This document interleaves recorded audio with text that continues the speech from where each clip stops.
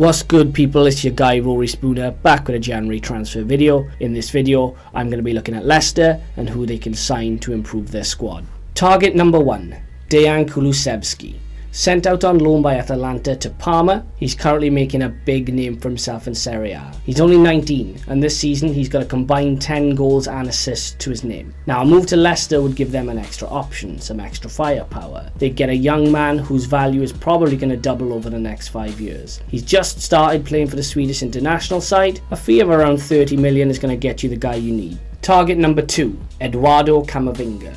Now if Camavinga continues on the trajectory that he's on now, well, let's just say that boy is going to be a superstar. Still only 17, he's been dominating midfields in the French league and he already looks like a move to a bigger club isn't too far away. Now he's not ready for an elite club just yet, but a club like a Leicester would be a perfect stepping stone for him. There would be far less pressure with Leicester and Rodgers' man management would be ideal for his development. Again, you can expect a bidding war soon for this kid. The price tag roughly around 35 million as it stands, but it's due to keep going up. So if you want him, you're going to need to get him soon. So those are my picks. Let me know your opinions in the comments below. Like and share the video and subscribe to the channel. Thanks for watching and I'll see you again in the next video. Take care, people. Till next time.